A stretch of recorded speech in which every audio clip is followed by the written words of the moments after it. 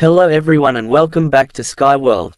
In a dramatic turn of events at Wimbledon, Jannik Sinner left the court during his match against Medvedev after a doctor checked his heart rate.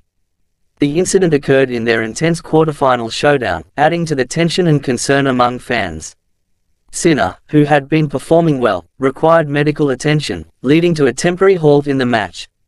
Despite this setback, Sinner displayed remarkable determination upon returning to the court, ultimately battling through the remainder of the match. Medvedev capitalized on the situation, securing a hard-fought victory in the end. The final score of the match stood at 6-4, 3-6, 6-2, 2-6, 6-3, with Medvedev advancing to the semi-finals.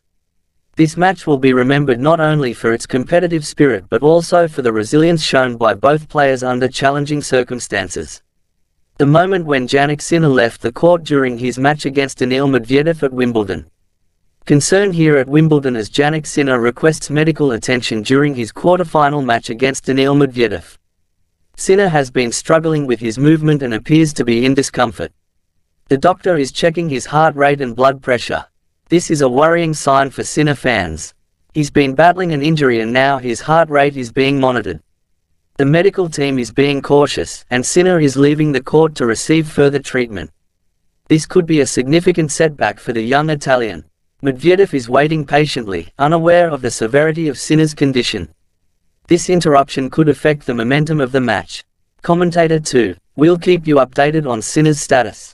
Hopefully, it's just a precautionary measure, and he'll be back on court soon.